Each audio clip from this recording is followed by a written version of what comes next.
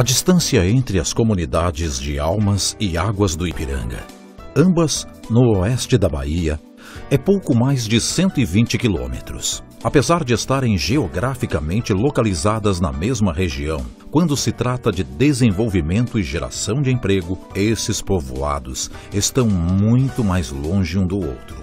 Em Águas do Ipiranga, onde a agricultura é de subsistência, a população praticamente não tem oportunidade. Lá, as novas gerações vivem como viveram seus antepassados, sem infraestrutura e sem perspectivas. Criou-se foi assim, trabalhando de enxada, de foice e de machado. Era o serviço dele. E aí agora os meninos saíram para Goiânia, porque aqui não dá para eles ficar aqui, trabalhando aqui, porque aqui é devagar demais. Para criar meus filhos é uma dificuldade, porque não tem serviço e o serviço que tem é pouco. Não tem nada. Eu tenho uma filha formada e não arranjou trabalho até hoje. Foi muito sofrimento para a gente conseguir viver nesse lugar. Já em Algumas, onde o agronegócio é a principal atividade propulsora da economia local, os moradores veem no campo uma chance de mudar de vida.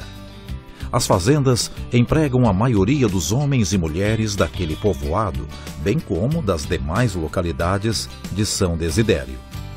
Dos quase 30 mil habitantes do município, mais da metade mora e trabalha na zona rural. Acho que o agronegócio hoje foi a melhor coisa que nos aconteceu aqui na nossa região. A maioria das pessoas trabalha nas grandes fazendas, entendeu?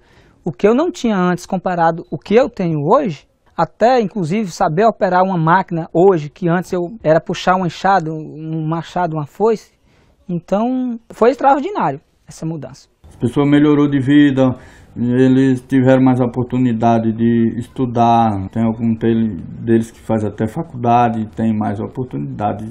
Foi tudo do agronegócio. Tenho orgulho de ter esse certificado, porque se eu estivesse lá na rua, eu não ganhava o que eu estou ganhando hoje na fazenda, né? Na cidade é negócio de 400, 600 conto, na fazenda não, é 4 mil, 3 mil.